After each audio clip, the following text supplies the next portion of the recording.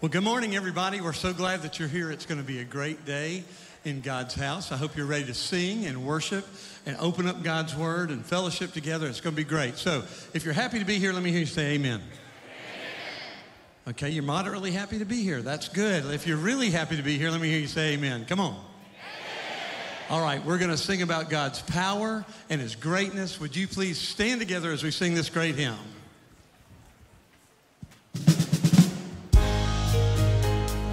Psalm 24 says, "Who is the King of glory? The Lord strong and mighty, the Lord mighty in battle. Lift up your heads, O gates, and lift them up, O ancient doors, that the King of glory may come in." Let's sing it, church. I sing the mighty power of God that made the mountains rise, that spread the flowing seas abroad and built the lofty skies. I sing the wisdom that ordained the sun to rule the day. The moon shines full at his command, and all the stars obey. Sing it great. There's not a plant or flower. There's not a plant or flower below that makes thy glories known. And clouds arise and tempests flow by order from thy throne. While all that borrows life from thee is ever in thy care.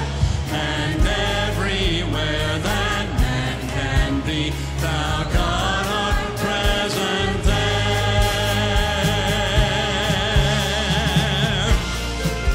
A mighty fortress is our God. Let's sing it.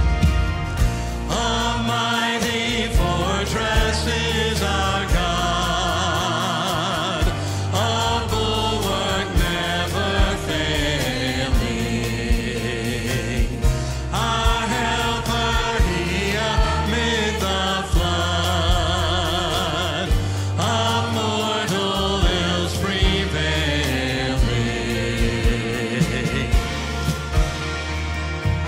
Did we in our own strength confide, our striving would be losing. Were not the right man on our side, the man of God's own choosing. Just ask who that may be. Christ Jesus in his he, Lord Sabaoth his name, from age to age the same. And he must win the battle. And though this world with devils filled should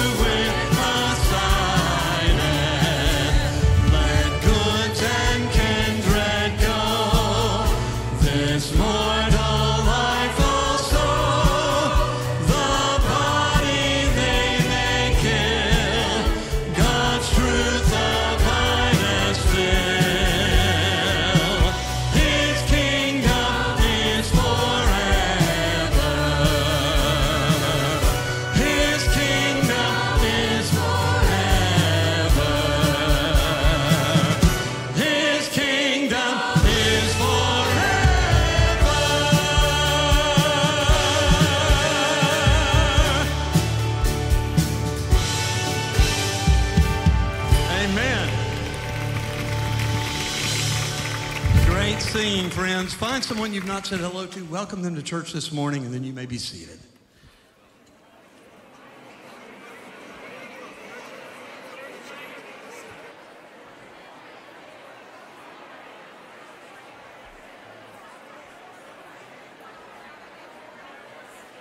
Thank you, and be seated. In a world that feels unstable and a time that feels tumultuous, we stop to say thank you to those who were willing to be the stability and chose to advocate for peace, who saw a vision for the country that is safe and secure, formidable and full of freedom. Thank you to each veteran who stepped into endless days and stood watch over long and dark nights, who left family and home and sacrificed personal security to follow in the remarkable footsteps of fellow veterans who came before. When the time came and the nation needed you, you answered the call and have left your own brave imprint on this country. Thank you is never enough. But we are thankful.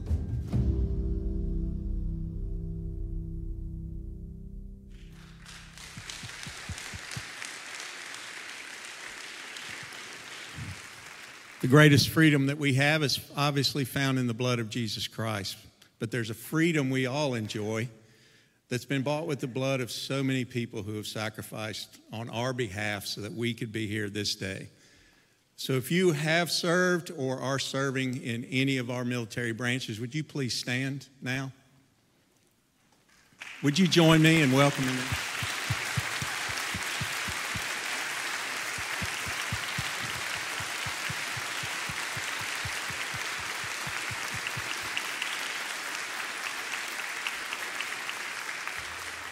So thankful for these men and women and for the families that have stood by them.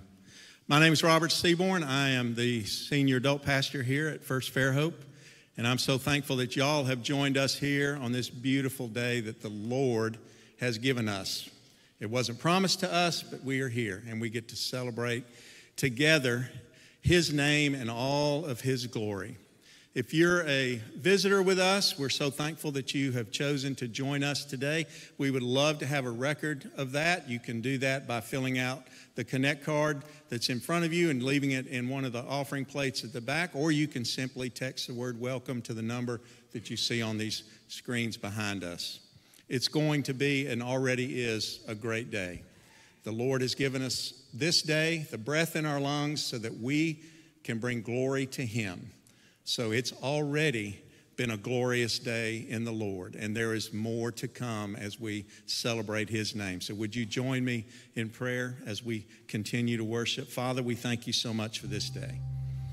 And certainly as this weekend, as we have remembered all those that have served in our military branches over the years to protect the freedoms that are so precious, Lord, sacrificed by so many. But I am always reminded, Lord, that sacrifice was demonstrated by you on the cross. It is a life given for others so that we would be able to know you. So as we go through this day in singing and in the message that is to come from Eric, let us always be reminded that it is you, Lord Jesus, that deserves all of our attention and all of our praise, and you get all of the glory, Lord. May that be given from us to you today. In the name of Jesus we pray. Amen. Amen. Thank you, Pastor Robert. Tell you what, it's we enter into this season of Thanksgiving. Of course, we are thankful for those who have served in our armed forces. We're thankful for how God has continued to be with us in the low places as well as the high places. Last Sunday, our children introduced a song to us. It wasn't brand new to some of you, but it was new to many of you. It's called Graves into Gardens. So I'm going to ask you to see what you remember from last week, and let's offer God our worship for His presence in the low places and His presence in the high places. Let's stand together as we sing.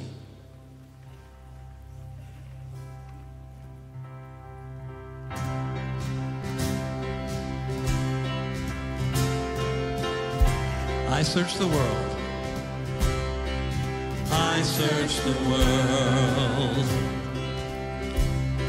but it couldn't fill me. Man's empty are never enough. Then you came along and put me back together, and every desire is now satisfied here in your love. Oh, there's nothing, oh, there's nothing better than you. There's nothing better than you, Lord. There's nothing is better than you. And that's the song, so it's coming back to you, I'm sure. Let's sing it together. I'm not afraid. I'm not afraid to show you my weakness, my failures and flaws. Lord, you see them all and still call me friend.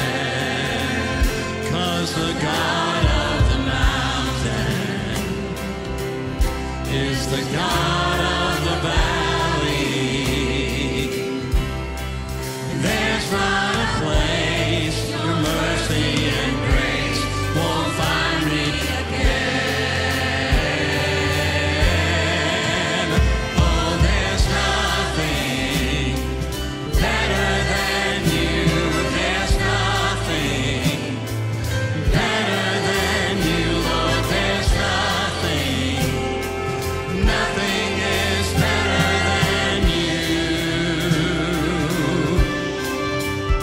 Oh, there's nothing better than you. There's nothing better than you, Lord. There's nothing is better than you.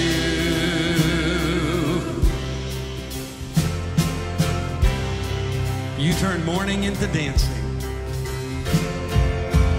You turn mourning to dancing. You give beauty for ashes. You turn shame into glory. You're the only one who can. You turn graves into gardens. You turn bones into armies. You turn seas into highways. You're the only one who can. You're the only one who can. Oh, there's nothing better than you. There's nothing better than you. There's nothing is better than you. There's nothing better than you. There's nothing better than you, Lord. There's nothing is better than you.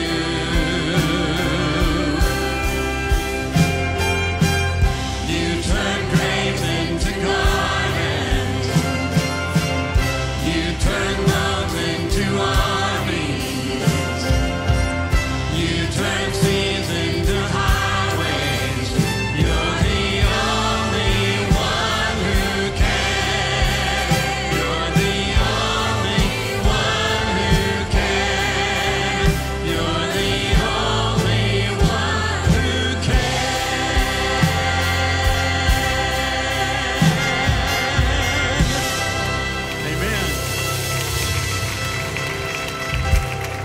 Amen. Guido leads us in this great song.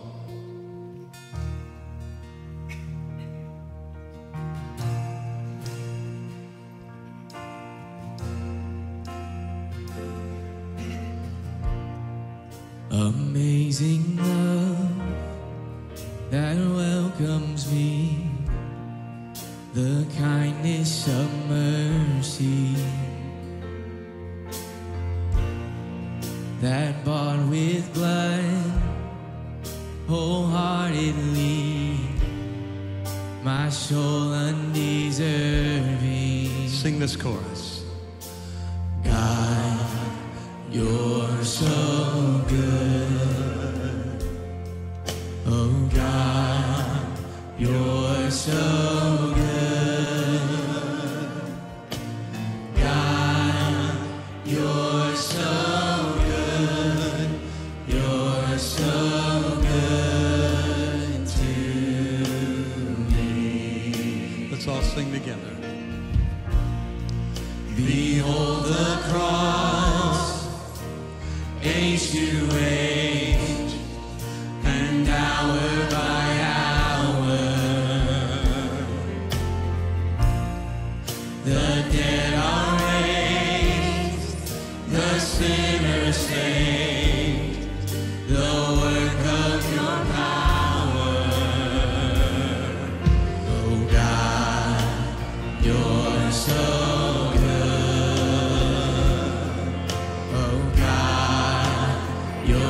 so good. God, you're so good. You're so good to me. Oh God, you're so good. And God, you're so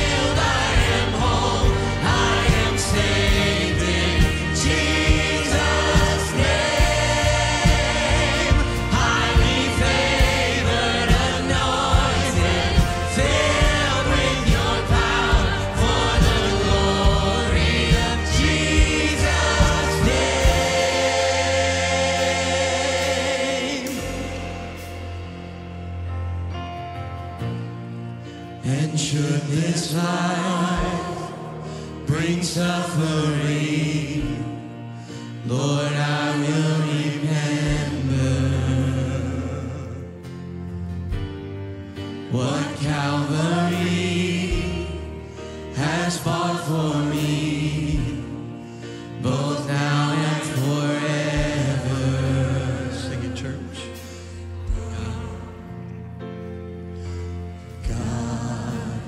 You're so good.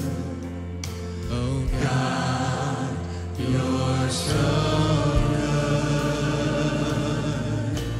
good. God, you're so good. You're so good to me. God, you are so great. And just to be able to be in your presence as a church family, to be able to lift up your name is such an incredible honor. And I pray, God, that as you incline your ear to what we share today, as we open up your word, I pray, God, that you speak into our lives. Let there not be a person here, Lord, that doesn't leave unchanged in some way. So, God, we pray that in all that happens today, that the name of Jesus is lifted high. And I pray, Father, whatever might distract us today, that, Lord, you'd give us the wisdom and the capability to sit down. So, God, we love you and bless you. It's in your precious name we pray. Amen. You may be seated.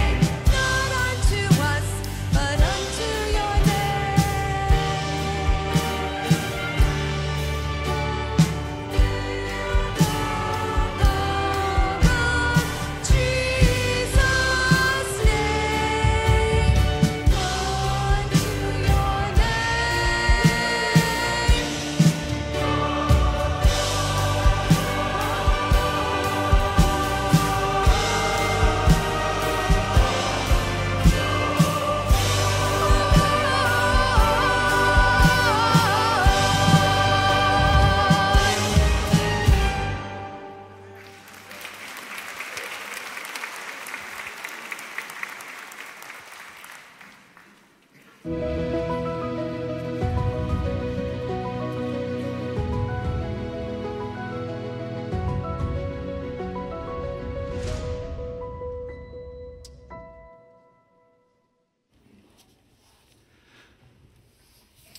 open your Bibles this morning to Matthew chapter 5. We're going to look a key verse in verse 12, but we'll be looking together throughout the Sermon on the Mount this morning. Matthew chapter 5, verse 12. And as you're finding your way to your text this morning, let me give a word of thanks to our choir and worship ministry this morning. Why don't you help me thanking them?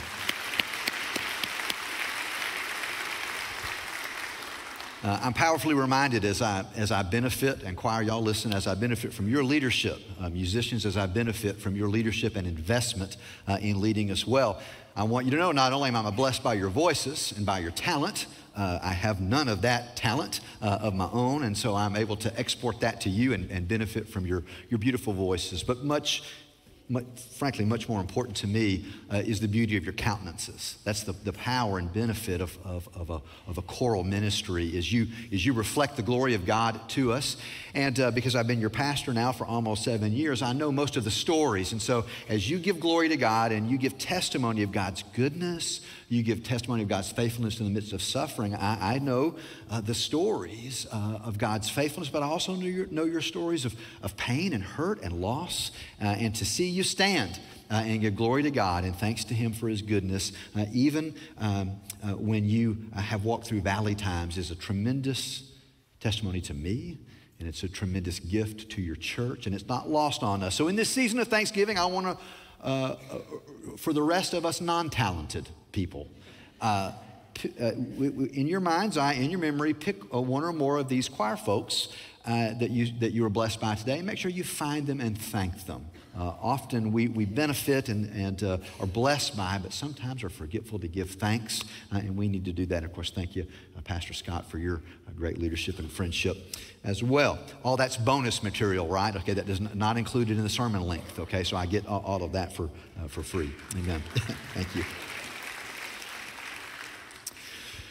Well, I was struggling a little bit as I thought and began the process of preparing for this message. I want always to say what the Lord wants me to say. And you all know we've been in a wonderful but challenging stewardship campaign together, and I preached a number of messages on giving. And thank you, church, for rising up to that challenge. As of last Sunday, you all have committed $3.1 million to the Love Gives campaign, and that's a tremendous effort. Amen. Praise the Lord.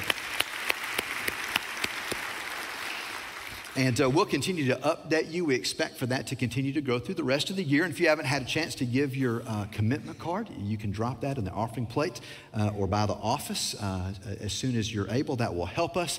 And then, of course, today is our Big Give Sunday. I've come prepared to give a first fruits offering. And if you're prepared to give that after our worship service is over, you can drop that in the offering plate. And we're believing to have a big Sunday today that'll help us to have a good launch pad into this campaign, not only of retiring debt, but also doing some capital projects together. But I am so thankful, and I want to say thank you for your responsiveness, but also for your willingness to go through this stewardship journey, because it's not always the easiest journey to take, all right? And so I said to the Lord as I was preparing my message, Lord, I've been preaching to them at your command about giving. And so what would you like me to do this coming Sunday? And almost audibly, he said, tell them what they get. Tell them what they get. I've been talking to them about giving, and giving is very important, but take a little time to tell them what they get. Would you like to know what you get?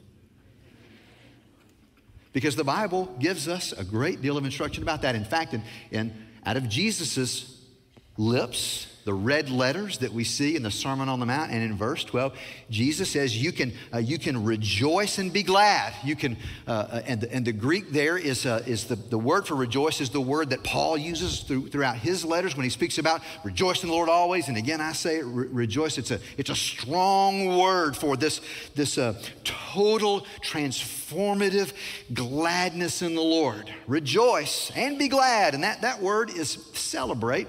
It's translated in my text as be glad. That's a little, be glad is a little, it doesn't do enough for what the Greek is really getting across.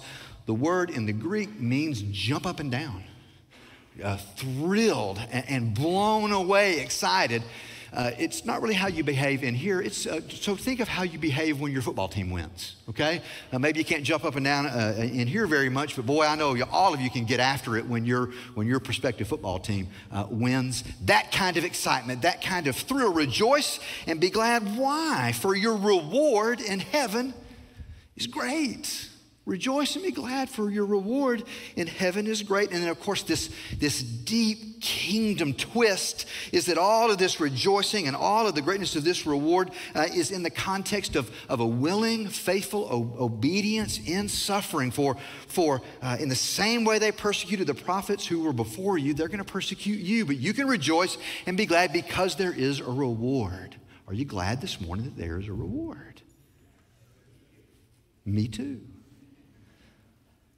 And so it's right and good, and Jesus instructs us that we should turn our attention to those things that a good Father gives to us. And he gives us all kinds of things, but he also gives us rewards. And what Jesus, right here in the Sermon on the Mount, his principal declaration, his manifesto of the kingdom of God, what kingdom people are like, right here at the beginning, he launches with the declaration, you'll be blessed. That's the Beatitudes. He wants us to know you're going to be blessed and you're going to rejoice. And there are rewards, and those rewards are great. And that ought to come as an encouragement to you as you walk in the way of the kingdom. We ought to pay attention as Christ followers to the good news that we have a reward. But we have to think rightly about what that reward is. Our problem sometimes is that we don't know what the rewards are, or we're not excited about what God's rewards are to us. We want different rewards. So we don't know what the rewards are. That's one problem. Or we know what the rewards are and we don't really like them that much. My son Jake, who's sitting on the second row here this morning, when he was 4, he told us that he wanted a 4-wheeler for Christmas. He wanted a 4-wheeler for Christmas. And so we started thinking about that, and we got him an appropriate 4-wheeler for a 4-year-old. It was a little with the batteries, and you mash the little pedal, and it kind of goes. It wouldn't set any land speed records, but it went plenty fast for a 4-year-old. And so Christmas morning came, we opened all the presents, and we took Jake outside, showed him his brand new 4-wheeler. He was totally disappointed. Totally disappointed. 4-year-old Jake wanted a real 4-wheeler, like you could jump over the house with it, like you could tow stuff with it. He wanted a real 2-stroke, 5,000 horsepower, jump over a bus 4-wheeler. And that's what he thought we had gotten him. And when he saw the little battery operated one, just for us, he rode it around the driveway once, and he never got on it again. See, all of you know Jake, and you know Jake's a little bit quiet, but underneath that quietness is a head like concrete. So that's for free, but I'm in a head like concrete. What his father wanted for him is not what he wanted. I knew that if I gave Jake what he wanted, he wouldn't be around very long after that. His good father knew what a good gift was, a good reward was, a good response to him was, but Jake's struggle is he didn't want what his father wanted for him. And that's probably your biggest problem this morning, is that you don't know, and then you don't want what your Father has for you. But what I want you to know is that these rewards are great. Your reward in heaven is great. It's big. There's a muchness to it. It's far beyond anything you could even conceive of, and yet it is beautifully and specifically and specially designed just for you. And God is dying for you to have it. How do you know? Because he allowed his own dear son to come and to die so that you could have these things he wants to give to you. God was actually dying to give you these things. He's made them available through his son. He wants you to open them. So it's right for us that we would rejoice. It's right to rejoice over promised rewards. It's right to rejoice over promised rewards. Now again, one of the challenges when we talk about rewards is we don't want to think about rewards the wrong way or have the wrong rewards on our mind. And there are some mistakes that we can make about rewards. The first huge, and please don't, when I talk about gifts and rewards from the Father, don't make mistake number one. Mistake number one is called works righteousness. It's the works righteousness is the belief that you earn salvation, you earn the approval and the favor of the Father. That is a lie. That is not sufficient to save you. You cannot save yourself, and you cannot earn God's love or favor. He has won it through Christ, and He offers it unconditionally. And so please don't hear, if you were raised in a tradition of works righteousness, you got to earn it. Don't miss it. I'm not talking about works righteousness, number one. Number two, I'm not talking about prosperity gospel. That's become very popular. A lot of TV preachers, a lot of things you see, a lot of big churches, they run on the rails of a prosperity gospel. Prosperity gospel says this, and I got this great definition from Professor David Jones at the Southeastern Seminary. He said this, prosperity gospel is an expectation of physical health, material wealth, and personal happiness. That if you have the right kind of faith, a strong enough kind of faith, God always rewards strong faith with, let me get it right here, physical health, material wealth, and personal happiness. That's prosperity gospel. And it runs counter to the gospel. That's not what God's up to. And I'm going to lay out what He is up to. But you may have been raised in a prosperity gospel, that if you really are a faithful person and you really are doing what God wants you to do, you'll be rewarded with the things that the world wants. Because that's what I just described. Those are the things that the world wants. And prosperity gospel teaches that the Christian is rewarded with worldly gifts. And that's not at all what God wants to give you. So don't buy the lie of works righteousness. Don't buy the lie of prosperity gospel. But kind of the other end of that is another thing that I worked hard for some language for it. Don't also believe what I call the ticket to the theme park view of your heavenly reward. The ticket to the theme park view is, I've prayed this prayer a long time ago. It's really made almost no difference in my life. I've really lived the way I've wanted to live, doing the things that I wanted to do, but I checked this box a long time ago. And in some distant future, way out in this place, far away from here, I'll go to this place where I end up getting everything I actually always wanted while I was here. And that's what heaven will be like. It's pie in the sky by and by. And heaven, the reality of heaven, actually has very little bearing on my day-to-day life. It's just something that I purchased my ticket, and I'll go there someday. That is an erroneous view of the heavenly reward and the way that heaven and earth touch in Christ. And then finally, the wrong view, because some of you hear about reward and your deal is, I'm not following God for a reward. It's not about me. I don't deserve anything. I'm just a worm. Well, let's not talk about rewards. In fact, my commentary on Matthew says that Jesus is not coy when He talks about reward. And some of us are coy about that. Oh, I could never be rewarded. Let's not talk about reward. I'm doing it just because I love God. Well, I'm here to tell you Jesus talks about rewards. All right? And He says rejoice and be glad and be excited about Him and talk about Him and think about Him and let them be a source of encouragement to you. So it is okay for you to be excited about how the Father wants to reward you. Are y'all catching my point here? Not just what I call a joyless asceticism. Just sort of miserably following the Lord, expecting and hoping for nothing.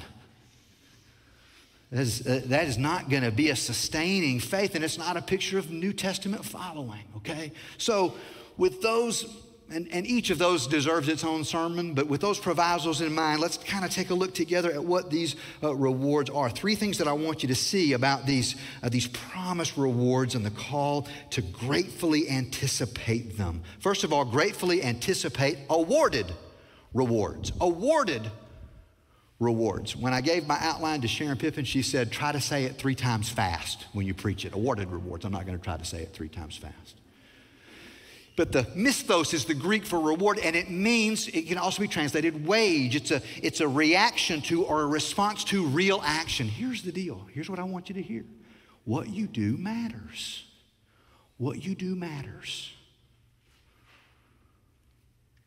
And that's what this means. And as you think through how you're going to be rewarded by a God who loves you, he's going to be responding to your obedience. And so when Jesus is teaching on this, he begins, as I've already said, by saying these are going to be blessings for faithfulness. And these are going to be great gifts. It's God's response to faithful action. He's going to say, and Jesus teaches this in Matthew 25, there's going to be a moment where God says to us, well done, good and faithful servant. Well done, good and faithful servant. You've been faithful with little, and now I'm going to give you much. Enter into your reward. What you do matters. And here are the things that appear to matter. In chapter 5, verse 12, for endurance in the midst of difficulty. Chapter 5, verse 46, Jesus talks about the rewards of heaven for those who love their enemies. In the way that you give in chapter 6, verses 1 through 4. In the way you pray, verses 5 and 6 of chapter 6. In your fasting, there's going to be a reward if you do a fasting in a faithful and obedient way. Matthew 19, verse 27, there's a reward for those who've left everything to follow Jesus. And there's this great inheritance that we receive from serving the least. When you serve the least of these, you served me, and there's the reward of that heavenly, eternal home that we've been promised. What you do matters. And so here in this text that I've pointed you to today, the reward is great for those who suffer. Just as the prophets have always suffered, just as the righteous people have always suffered. You suffer for righteousness' sake, and there's going to be a reward for you, a response of the Father to you. Now, please hear this. This kind of radical obedience, and when you read the Sermon on the Mount, one of the things you ought to say when you read the Sermon on the Mount is it tells us about what love really is, loving your enemies. What it means that murder is when you just have an evil thought about someone else. You've murdered them. When lust isn't an act, but really when lust takes place in your mind, it is as though you've committed adultery. When we hear that standard, what's one of your responses when you hear the standard of the Sermon on the Mount? What do you think? I can't do it. I can't do it. And that is a proper response until there is a transformational, supernatural work of grace in your life. You don't have the wherewithal to do these things that you've been called to do. But once that transformation has taken place through the surrendering response of faith to that which is given purely by grace, then a doorway opens to an empowering to walk in this way of the kingdom. The old Reformed theologians put it like this, and I thought this was pretty good. They talked about the difference between the right to the reward and the possession of the reward. The right to the reward and the possession of the reward. If you're theologically minded, you may want to jot that down, all right? And what they pointed us to, and I think they're right here, is the door to the vault of the blessings of God is closed to all of us because of our sin, and you cannot get it open. You can pull on it, dynamite it, do whatever you can. That door is not open to you. The access to the door of God's blessings is open through Christ alone, through faith alone, by grace alone. There's nothing you can do to earn it. We are given the right to the rewards. But what the New Testament teaches is to possess those rewards, to have those be living realities in your life. The call of God and the call of the gospel is to start walking in that way, walking in the Spirit, walking in that newness of life. And then those rewards of God then become into your possession through obedience and through faithfulness and through surrender, through growth, through maturity. And the promise is, Paul talks about this in Ephesians chapter 1, that this wealth, these riches, this the beauty of resurrection power, all of those things become yours. And his prayer is that the eyes of our hearts would be opened to be able to possess what's been won for us through Christ alone. And so the question is, how much do you want? How much of these things that God desires to give to you through obedience do you want? Jonathan Edwards put it this way. He says, you can be in an ocean, and you can think of what God wants for you as an ocean of love. And you can throw all kinds of vessels of all different sizes into that ocean, and they'll be full. But the size of the vessel matters. And the size of the vessel of your reception and possession of all the things God wants for you is affected by your responsive obedience.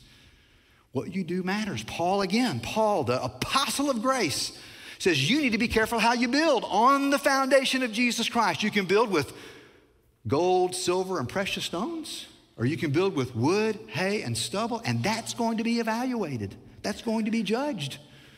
And some people are going to enter into heaven smoking,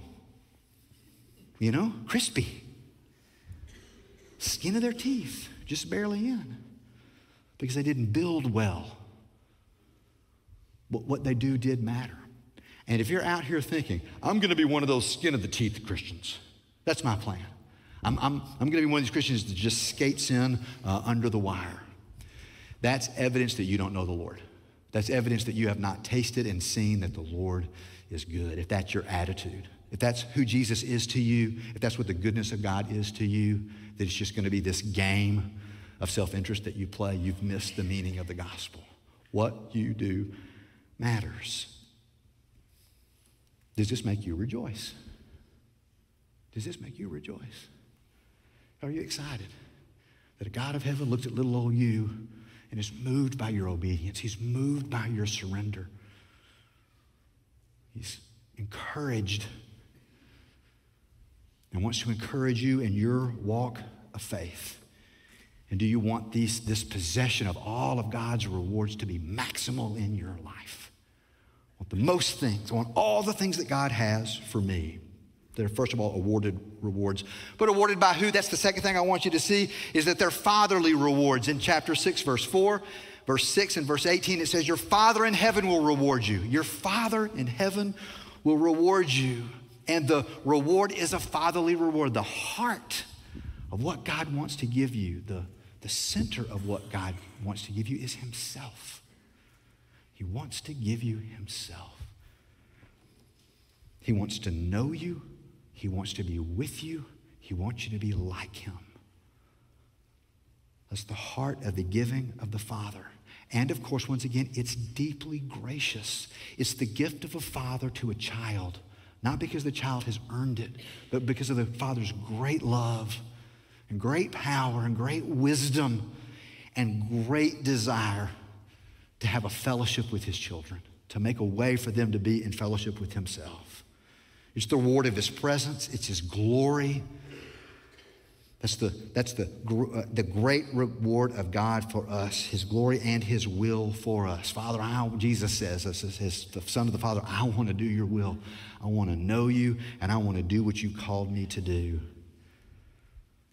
This is the reward that we're promised. In the Beatitudes, chapter 5, verses 8 and 9, you'll see God, and you'll be children of God, sons of God, and daughters of God. Revelation chapter 22:4 says one of the great things about heaven is going to be this.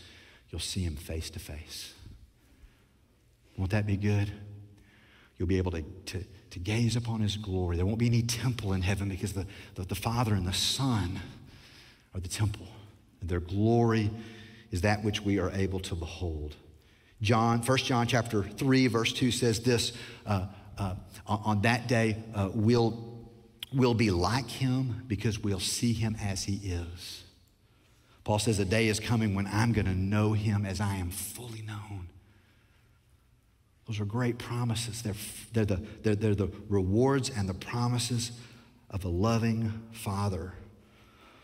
Paul tended to speak of the love of God and the conformity with the Son and the indwelling of the Holy Spirit. That's a picture of this relational gifting of the triune God, the depth of that kind of fellowship for us. He wants to give us himself. When my kids were littler, I used to give them an allowance. Any of you parents out there give your kids an allowance, all right? And they got their allowance for doing their chores. Now, I got to tell you, when a kid is 7, they don't mow the grass as good as I can mow the grass, all right? Mine didn't even mow the grass at 7. My sons were 10 or 12, they mowed the grass. When kids are 7 or 8, they don't do the dishes very well. My point is this: I could have done those chores and tasks much more easily myself, okay? But I wanted them to grow and learn some responsibilities. I wanted them to see what they could do. I wanted them to learn some things about the value of hard work. I wanted them to learn some character. And even though I provided for them and they weren't earning that, and they weren't sufficiently paying me back for all that I was providing for them as their father, that reward and that allowance was a way for me to say, I see you. I see what you're doing. It's important and valuable to me, and it's very valuable to you. You're becoming the kind of person I want you to become, and this is a way for me to say, that's a great job. Thank you. Well done. Good work.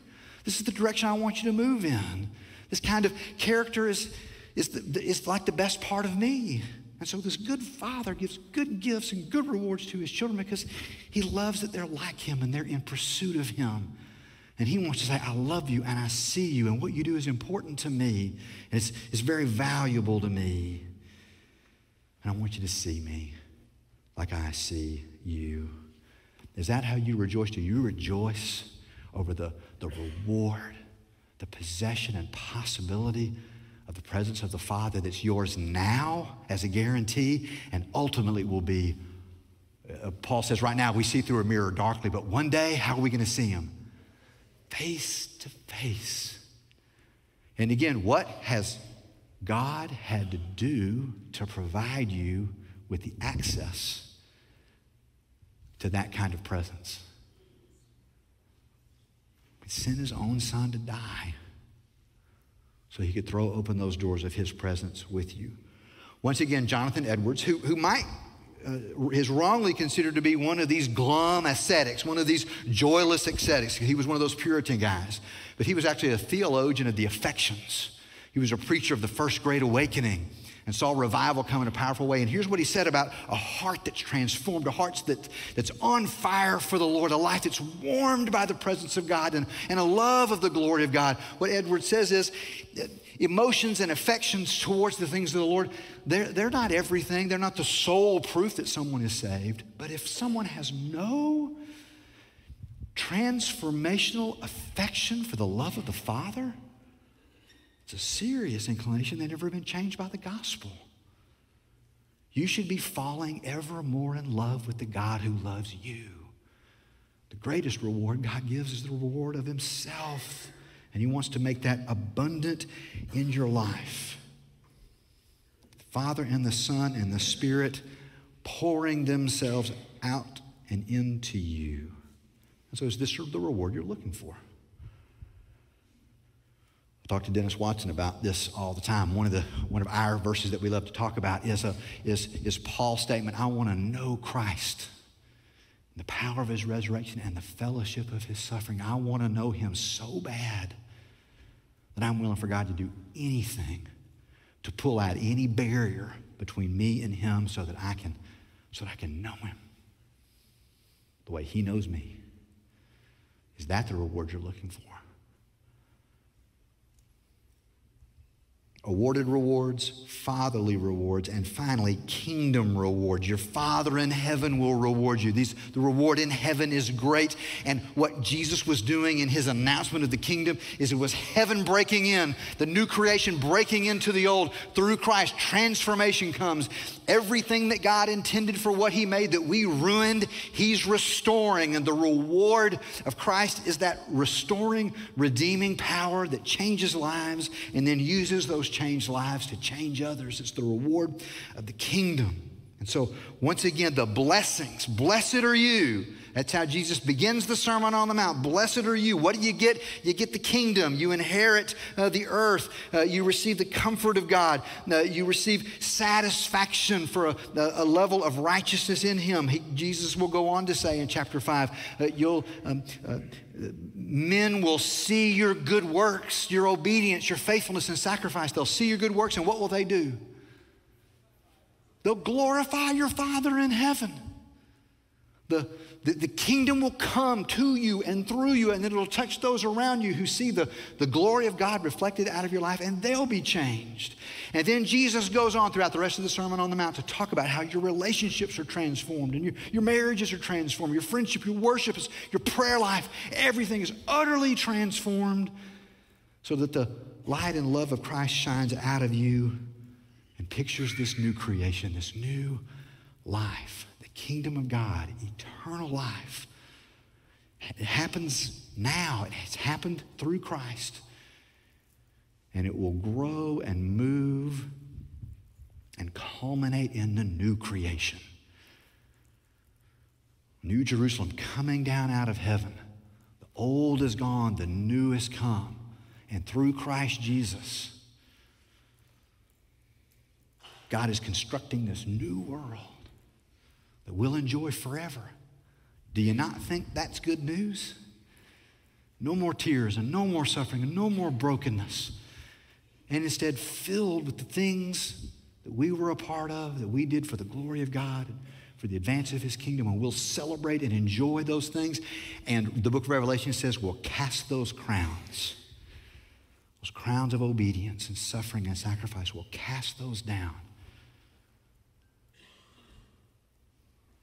in worship before the one who is worthy of that. And that'll characterize eternal life forever and ever. When Paul and John taught, they didn't use the word kingdom as much as it appears in the Gospels, but they had terminology that was equivalent to it. And so Paul and John both would speak, again, of this new creation. A favorite word of theirs when they talked about the kingdom and the kingdom coming into an individual is life. Both John and Paul loved the word life. Without Jesus, you're dead. And you're trapped in dead works. And Paul says, all you can do is sow to the flesh and reap what the flesh gives you. And then Christ comes and changes everything, and he raises you again to life. Jesus says in John's gospel in chapter 10, verse 10, you know the verse, I have come that you might have life and have it abundantly to the full now, and growing and building and crescendoing all the way in to the ultimate new creation at the return of Christ and the conclusion of this old world. John and Paul and Jesus also like to talk about fruit. That's a kingdom reward. Paul talks about the fruit of the Spirit. So your life and the reward of this kingdom fruit in your life is a life that's characterized by love, joy, peace, patience, kindness, goodness, faithfulness, gentleness, and self-control. Let me ask you, are those the fruit that you're looking for? You need to think about that. And is that fruit on display in your life now? When people, after they've talked to you, when you're standing in a line that's too long, okay? And will they leave you and say, that is the most loving, joyful, faithful, gentle, kind, self-controlled person I've ever met? Is that what they'll say? Because that's what they should say. Because the gift and the reward of the kingdom is that kind of fruit in your life, and then the fruit out of your life, that people are coming to faith because of you. It's the best thing. It's the thing for which you were made and redeemed, is that your life might be an instrument of God that brings the gospel and that transformational redemption into their lives as well. And all of that is the glory and the joy of heaven. I say this all the time, but it's one of my favorite things to think about is in heaven, you think, well, what are we going to do for all of eternity? We're going to do lots of stuff, but one of the things that we're going to do is we're going to get to hear the end of all the stories. We're going to get to hear the gospel end to all the stories. And I believe it will take eternity to hear the end of all the gospel stories. And on the day when we finally heard the end of all the gospel stories, you know what we're all going to say? Let's tell them again, right? Let's tell them again. Those are so good. Let's go over it again. We'll never get tired of hearing, and we'll always be constantly amazed at hearing the whole story. 2 years ago, a young man named Yves. Yves is a man's name in French. And Yves stood before us. He had on this scarf. And he told the story of being a Rwandan refugee in Uganda, having family that went through the Rwandan genocide. And he was filled with hate. And he got invited to this big party. And they put a little red shoebox in his lap. And it had been a long time since he had gotten anything good. And he opened his little Operation Christmas Child shoebox. And there were all kinds of toys and things, but there was also the gospel. And he heard the gospel and he believed it. But he also had a scarf, this scarf. How much good is a scarf in Uganda? Not that helpful, all right? But over the years, in faith, he held on to that scarf. And he is now ministering in Canada.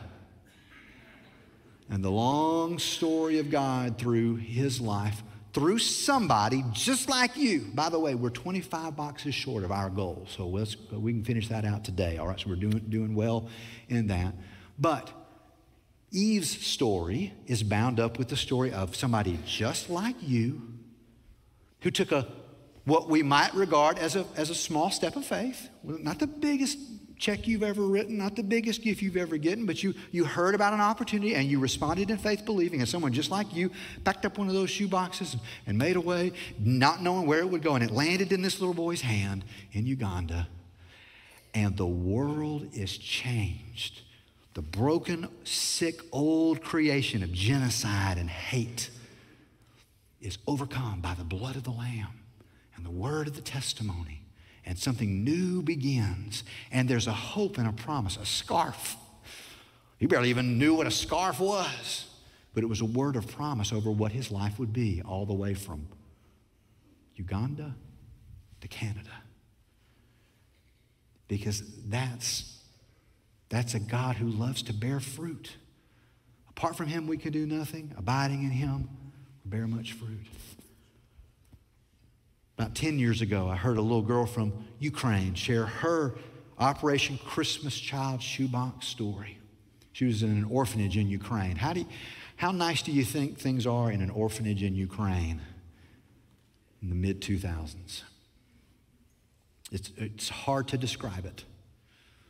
Now, this is a little person who's never had anything good to happen to them ever. So she has no memory of anything good or nice happening to her. And that context of the crashed Soviet Union still was fairly godless. There was no instruction about God, and she just sort of absorbed the atheism of the milieu in where she was raised. And so she didn't believe in God, and it was easy to not believe in God because there was nothing good about her world. But some boxes came to her orphanage, and she got one of them. And without meaning to, deep down in her heart, not even knowing what it was, a prayer went up. I hope there's a toothbrush in this box. She couldn't help it. She couldn't help to say it. She didn't know where it came from. And she didn't know why she would offer it up. But somehow that desire, and can you imagine wanting your very own toothbrush? Just do the math on that. And she offered that up in prayer. She opened up that box. And not only was there a toothbrush, but it was pink, and it had sparkles all over it. And it buzzed when you turned it on. And that little toothbrush came bursting into her life, and with it this declaration, a God who said, I love you, and I see you, And there are people you don't know about that are thinking about you and that wanted you to have a Christmas present. And your story is just beginning. And Toothbrush, given in faithful obedience, bears fruit and changes the world. And I don't know about you, but that's a good reward. That's a good reward. And it's a story that we will enjoy and share forever together in the heavenly places. We can rejoice for the good rewards through Christ Jesus, through his Spirit and the will of the Father, that we have the calling to become exactly who he created and redeemed us to be. That ought to make you rejoice. That ought to make you celebrate. That ought to make you want to dance with joy, because that's what a good Father wants to give to you. Let's pray together.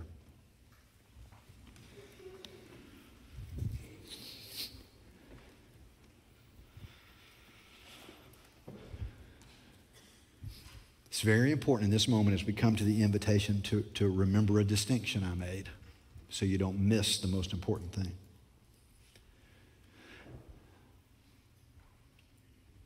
Until you bend your knee and surrender to the free gift of salvation that you cannot earn,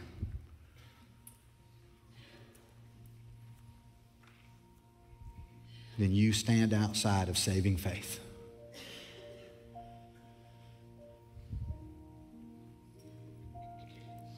And the door to the good things that God has done everything he can do to open to you, that door will stay closed because you can't buy it, you can't earn it. It is freely given and must be freely accepted. Now, what you're saying yes to is nothing less than the lordship of Jesus Christ over your life. I surrender all. But through that doorway of the gospel is a connection to a Father who loves you. And so we're going to stand and sing. And if you've never bowed your knee to the God of our Lord Jesus Christ, today is the day. And you can come and take my hand or take the hand of one of the pastors. My promise, through the promise of God's word, is the gospel of God changes everything.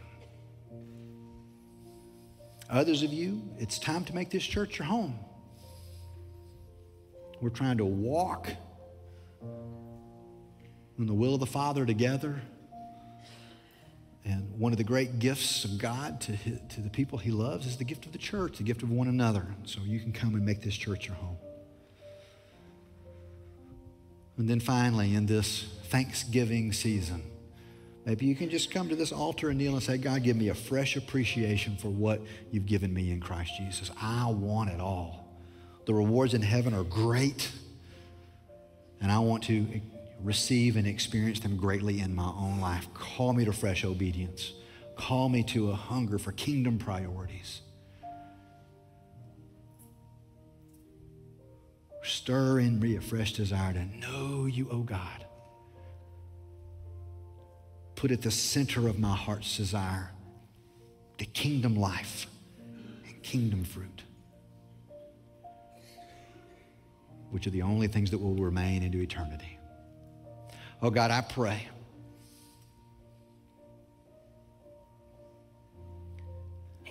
that together we would experience the rewarded reality that comes through the cross. Ask it in Jesus' name. Amen. Would you stand? This hymn of invitation is for you. This is the time where if you need to make a decision, you come, we'll receive you here. Say yes to Jesus. Make this church your home. Do what the Lord is asking you to do this morning. You come as we sing. Amazing love that welcomes me, the kindness of mercy that bought with blood, wholeheartedly, my soul undeserving. God, you're so good. God, you're so good. God, you're so good. You're so good to me. Behold the cross, age to age, and hour by hour. The dead are raised, the sinners saved, the work of your power. God, you're so good. God, you're so good. God, you're so good. You're so good to me. Would you bow your heads? The music's going to stop. And just a cappella, I sort of felt led. Why don't you just lead us through that refrain again about God's? Just our voices. God, you're so good. God, you're so good. God, you're so good. You're so good to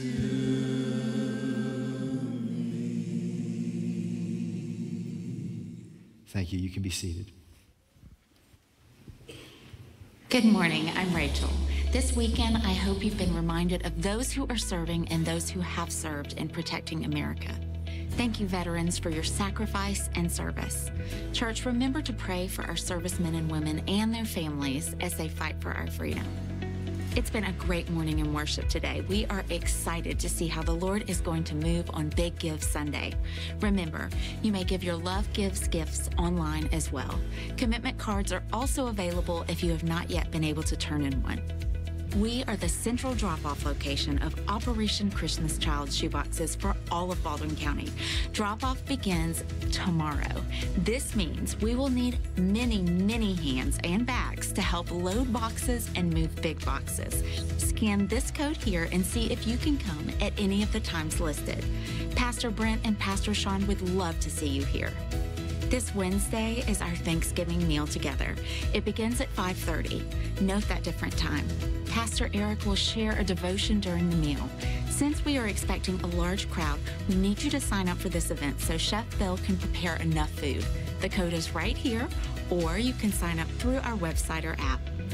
Christmas at First is going to be ready for you to share socially and with inviter cards, so watch for those. The very first weekend, you'll want to watch out for our first kids float in the Christmas parade, December 1st, and then the next morning, December 2nd, is Breakfast with Santa. December 3rd, our deacons are hosting an event called Common Threads.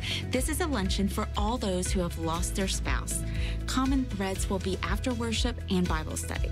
If you have not been to a Bible study class here at First Baptist, don't miss out on this blessing. There are all sorts of classes, and to help you find a class, we have people ready to help out. Head to the welcome desk and meet them. Thank you for being here today, and thank you for listening.